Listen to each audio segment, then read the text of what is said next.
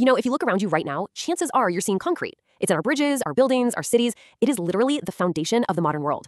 But this stuff we think of as rock solid, it has a secret. A huge one, actually. So let's just get right to it. What is this fatal flaw that concrete's been hiding? It's this one simple word. Tension. Look, if you squeeze concrete, it's one of the strongest materials humanity has ever made. But the moment you try to pull it apart, it just shatters. It has almost no strength when it's being stretched. So, how on earth do we build massive structures with it? Well, we don't use it alone. We give it a partner, a perfect partner, really. And this hidden partnership is what's holding our world together. And this is where the magic happens. It's this beautiful synergy. Concrete, you see, handles all the immense squeezing forces. That's compression. Meanwhile, steel is incredible at handling the pulling forces. That's tension. They literally cover for each other's weaknesses. It's an amazing team. But what makes this partnership last? I mean, what's the secret handshake that makes it all work?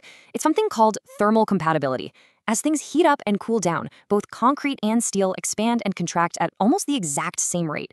I mean, think about that. Without this little bit of scientific luck, our buildings would literally tear themselves apart from the inside out.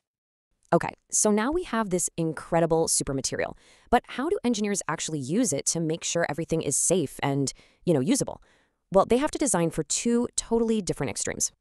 You can kind of boil it down to two main rules. First, there's the ultimate limit state, which is basically the won't collapse rule. Its whole job is to prevent a catastrophic failure no matter what.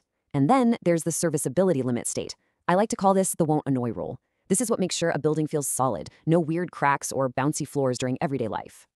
Now, what's really interesting is that not everyone approaches this balance in the exact same way. And that brings us to a tale of two different design codes.